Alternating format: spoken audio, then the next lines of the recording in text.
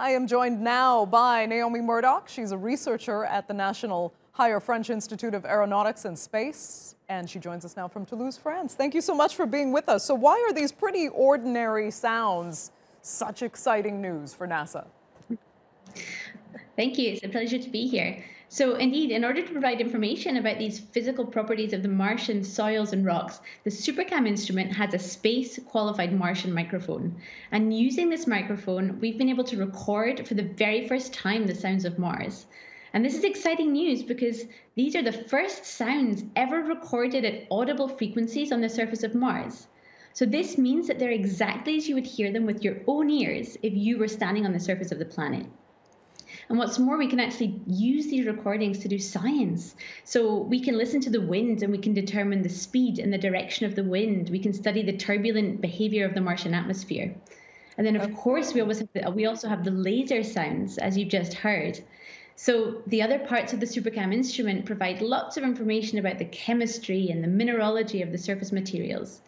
But with our SuperCam microphone that we've developed and built at ISAO Supero in Toulouse, we are actually able to complement these measurements, and we can listen to the amplitude of the sound when the laser fires at targets.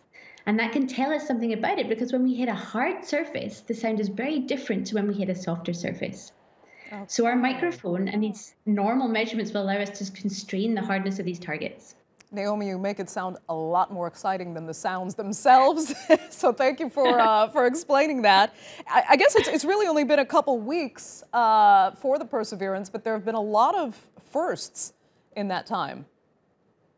Indeed. Well, first of all, what a spectacular event the landing itself was. So congratulations again to the whole Mars 2020 team for such a success.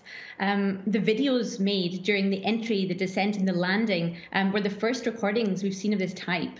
And since then, we've turned on all of the various instruments on the rover for the first time to make sure everything is working properly. And of course, Perseverance is also now driven on Mars for the first time.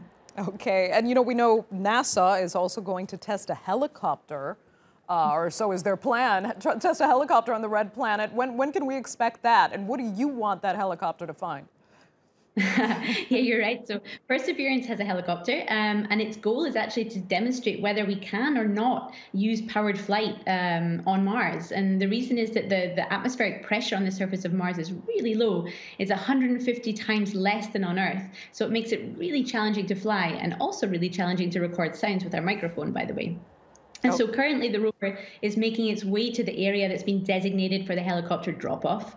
Once we deploy it, we'll check everything's okay, and then the rover is going to move away to a safe distance before the helicopter flies. So this all takes some time, but it's already in progress. Great stuff. Naomi Murdoch, thank you so much for joining us there from Toulouse. We really appreciate it.